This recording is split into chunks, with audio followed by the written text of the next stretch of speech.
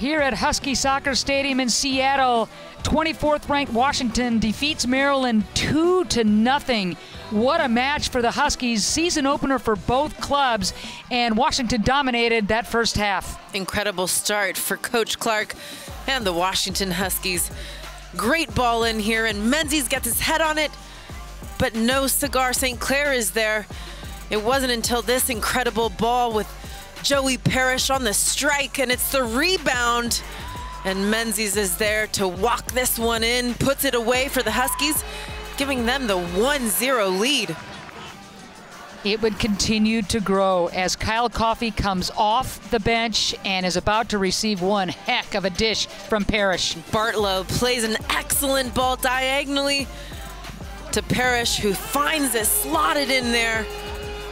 And it's Coffey who just puts that one away. 2-0. Huskies take it into half.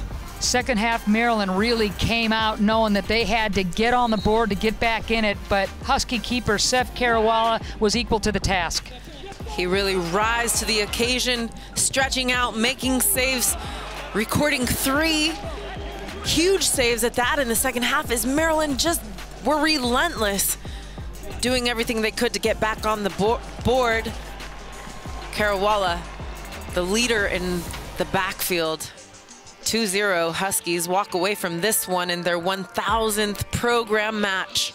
A milestone win for Jamie Clark and the lads. Washington, ranked number 24, looking to climb the rankings, defeating Maryland 2-0. Good night from Seattle.